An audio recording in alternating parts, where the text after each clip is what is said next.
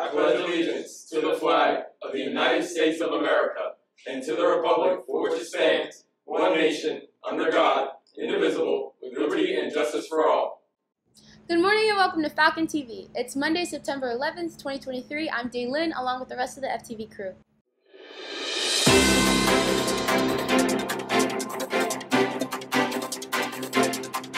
Today we will begin a little more solemn, as it is Remembrance Day, also known as Patriot Day.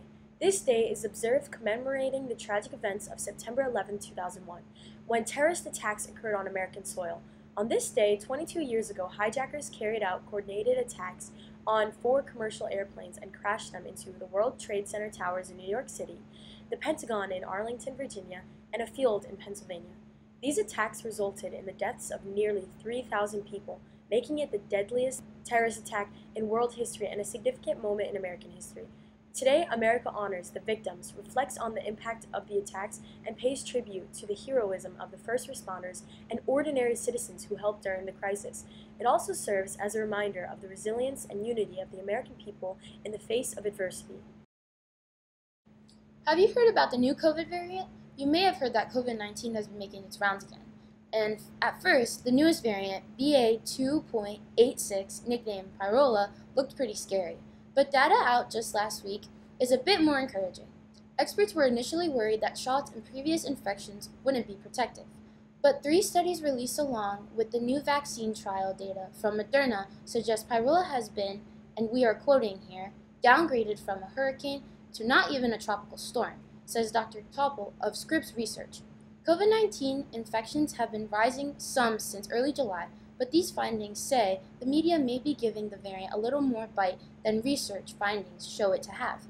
But as always, it is getting closer to fall, and that means cold season, so be safe.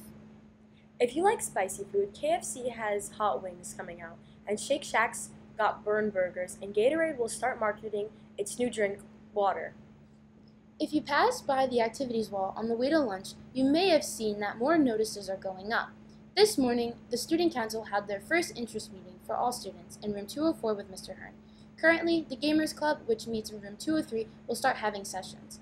The Oakcrest dance team will have auditions on September 26th to the 28th. The Culinary Club will meet in room 415 at 2:50 every Thursday. If chess is your game, or you would like to learn, Grandmaster and current teacher of the year, Mr. Weisbach, can show you how.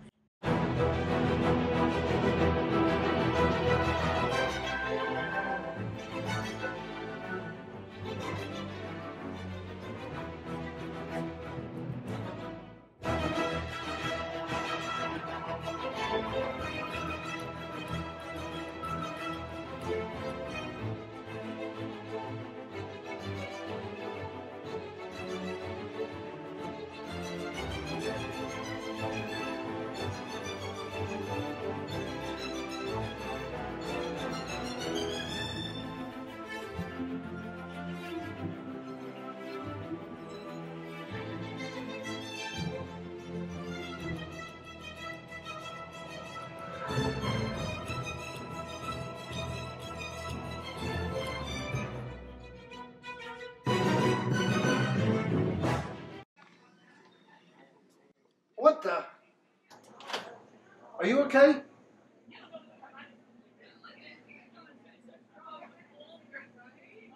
You know, we have a chess team where you can play on the players. You should join.